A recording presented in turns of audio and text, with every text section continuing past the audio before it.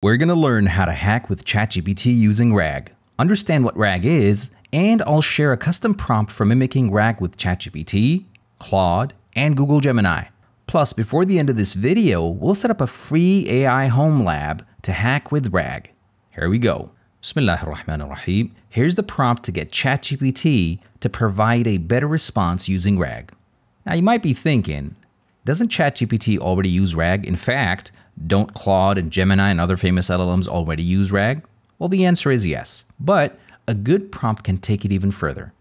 We give ChatGPT a role, specify a task, provide context, and request the kind of responses we want.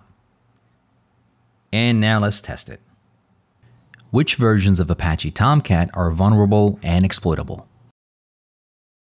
Vulnerable and exploitable versions of Apache Tomcat.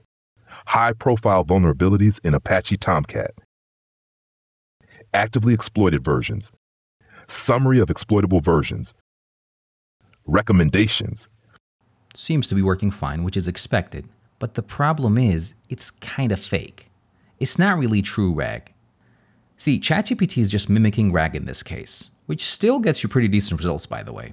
The real way, though, would be to use the OpenAI API or the enterprise membership with the RAG pipeline, which unfortunately costs money. But I'm not here to make you pay in cash and big bills, so let's set up a home lab. Now, before you get ready to hack someone's Bitcoin or crypto wallet, which you should never really do, let's understand what RAG is. Retrieval Augmented Generation, or RAG, is a way for large language models like ChatGPT, Claude, or Gemini to respond more accurately to questions using a trusted source or a dedicated source.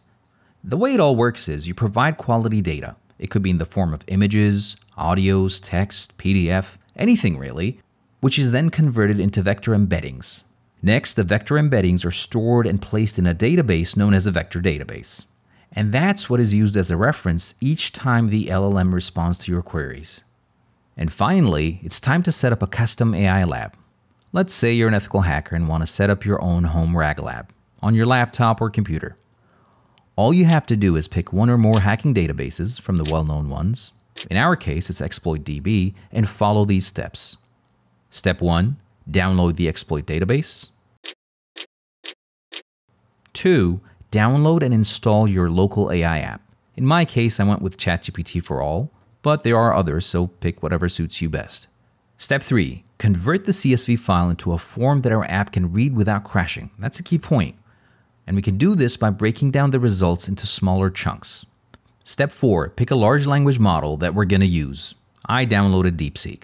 That's right. Take that, OpenAI. Step 5, upload a sample from our files. I went ahead with 30 files.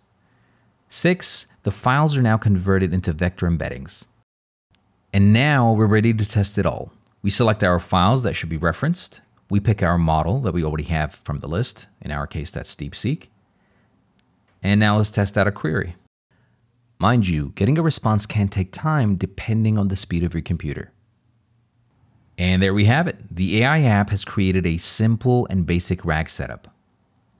The challenge with this is, though, you really need a high-end laptop or computer. Otherwise, chatting with your local AI app is kind of horribly slow and annoying. But hey, at least it all works. If you want more customization and better results, we could use LangChain or Ollama and set up a RAG pipeline connected to an LLM, customize it as we please, and set it all up. Now, if that's what you'd like to see next, let me know in the comments section. Hey, don't forget to like and sub. Thanks for watching.